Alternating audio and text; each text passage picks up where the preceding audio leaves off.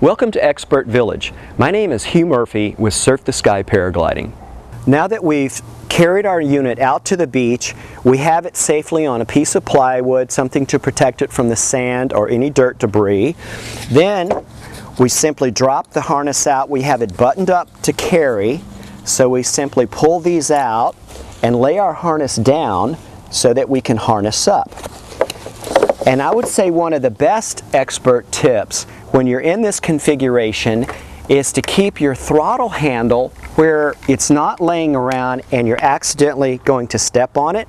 You want to be this is a very precision piece of equipment, so you're going to want to make sure that your handle is safely back out of the way but close enough to reach.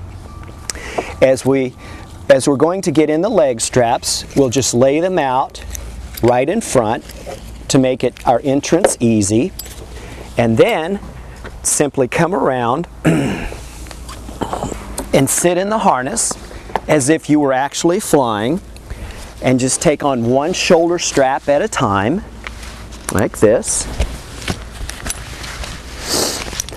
And at this point, simply clip in your chest strap, bring your leg straps up, one each, and you'll notice the quick release that makes these very easy.